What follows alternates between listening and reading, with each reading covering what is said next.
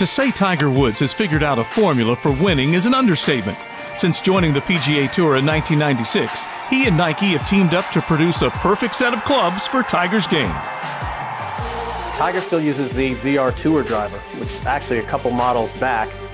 Tiger gets very, very comfortable with his golf clubs, and obviously he's very, very good with them. So he's normally a little bit behind. While he does a lot of testing and a lot of research and development for us, once you get something in his hands that he's really comfortable with, it's kind of difficult to get him to switch. Tiger put 2 new weapons in his bag in 2013, a VRS Covert 3-wood and 5-wood.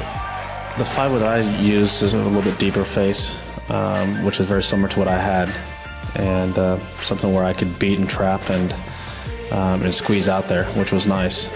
I finally put one in play that I felt comfortable with. I hit a little bit further, so there's a little bit bigger gap between the 3-iron and the 5-wood, but I can hit this 5-wood a little bit higher, so I can actually take something off and throw it up in the air, which is nice. He uses current VR Pro blades, and actually our blade model has sort of evolved to be very, very much like what Tiger had custom made years back. So our original blades were a little different than what Tiger preferred. So as we worked with him and refined the shapes and refined the bounce that he liked to play, our current stock model is actually virtually identical to what's in Tiger's bag. Very much like the irons, our stock wedges have become more and more towards his liking. VR Pro 56 and 60. He has toyed with a couple of different bounces here and there, as pretty much any tour players do, but everything that we do kind of evolves on the shelf the way that it evolves with our tour players. So if we get a lot of guys using a certain grind, enjoying a certain shape, then you're going to see that reflected in our stock golf clubs. Feedback between a design team and a player is extremely important, and with Tiger, he is as dialed in as they come. He's probably the best that I ever saw. Some of the best feel I've ever experienced.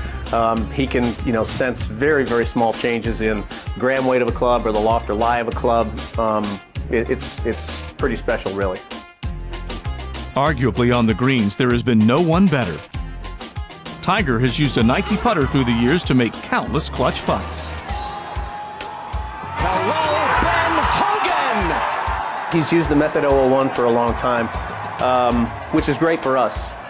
It's really, again, it's a pretty stock putter. The 001 model that you see on the shelf looks the way that it looks because it's what Tiger wants to see. From the dot on the top to the amount of offset that there is between the front of the shaft and the blade, it's all pretty much to Tiger's preference. So if you go get an 001, you pretty much have the same putter as Tiger.